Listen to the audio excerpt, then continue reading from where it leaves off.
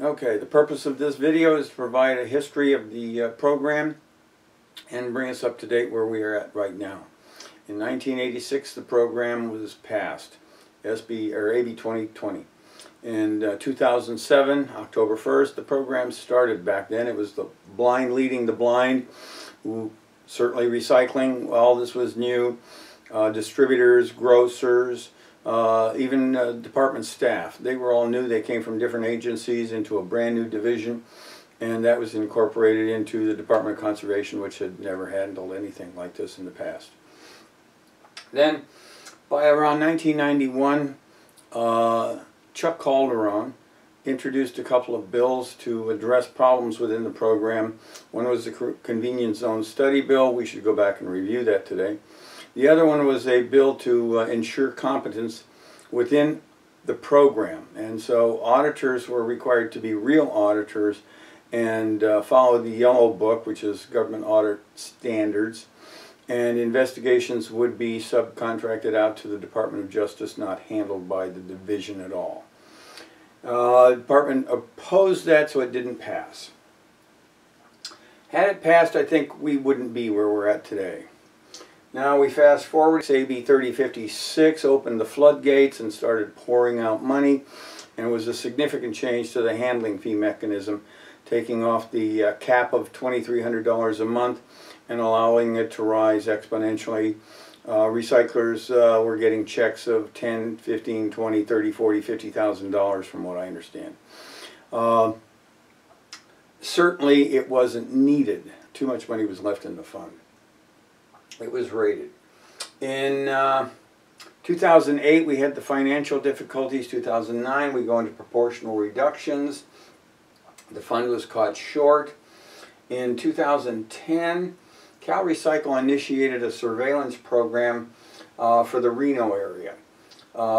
It published a report in June or July and showed over 200 vehicles that they had surveilled coming into California. The report identified the owners of the vehicles, their driver's license, their addresses, vehicle license. It had everything. And not once did the department ever tell a recycler not to buy this material.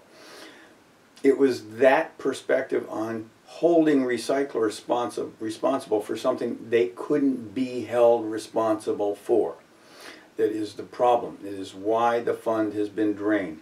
That and the fact that they didn't think they could audit things like curbside programs. Anybody getting CRV can be audited. Later in 2010, the first auditor's report came out in November, and it described ineffective management had hindered the program, and they can't do statistical forecasting very well. This is it. Deficiencies in forecast and effective management have hindered beverage container recycling program. That was in 2010. Not until 2012 did we have any change in management within that program, and that's when Deputy Director Ortiz was appointed. This was the first only real management change since 2010, and the Deputy Director came in with a few biases which actually were contrary to regulation in the Administrative Procedures Act. He came in with pay and chase, which created a significant expansion of the denial of due process and denial of offering hearings. Then he also came in with another one, level the playing field. That prompted him to sign a memorandum of understanding with the U.S. Department of Labor. For that they fingered recyclers who might be in violation of payroll tax law, and when U.S. DOL went in, they would ask questions of recycler staff which were intimidating and invasive, looking to get them to finger the bosses. In 2013 we had our first budget bill, SB 96, that made significant changes to the program. It forced the industry to use DORIS. It came up with a an ineffective training program. They delayed the application process, created a longer application process, and ended commingled. That hurt a lot of the glass recycling programs, especially in places like San Francisco, where hospitality industry was significantly hurt by an inability to move glass. They technically eliminated the reverse vending machine that Replanet used from being used at all because it eliminated commingled. The machine cannot detect CRV, therefore it must be paid based on a commingled basis. Now, if recyclers aren't supposed to buy commingled and a reverse vending machine is a recycler, then why did they get to why were they permitted to continue?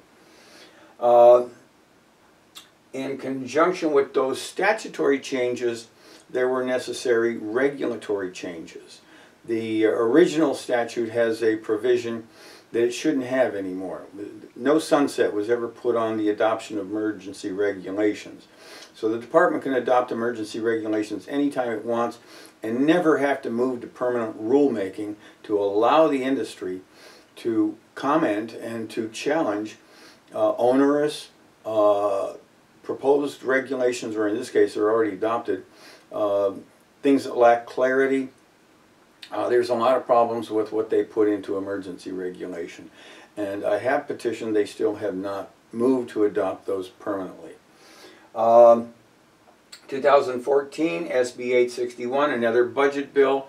This took the statute of limitations from 250% increase, and wasn't needed.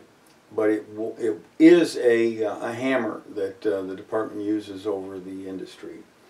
In November of 2014, a second audit was published. In that audit, the auditor found that the program was continually running deficits. The legislature was given warning. They failed to properly respond to fraud. They can't identify targets and properly, and they don't know how to measure effectiveness. All pretty damning issues. In 2015 and 16, DOR operates to close recyclers, to delay applications far beyond what they were permitted statutorily, and to deny payments and fine people for anything they could. 2016, we saw hundreds of recycling centers close, most of those by Replanet, but the scrap values on the industry have had its toll, and a number of independents have also closed. We also saw an accusation against the largest waste hauler in the country for about $4 million for bringing in out-of-state material and claiming CRV on it. And then that brings us up to today.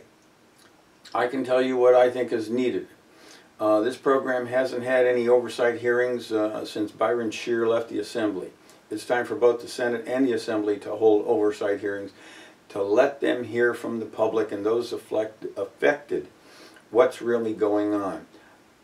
So far, all they've done is listen to the department and take their recommendations and stick them in budget bills which have no transparency, no opportunity to participate on part of the industry. And then we need another audit. We need to audit the areas that are most effective and that have not been looked at. That means enforcement.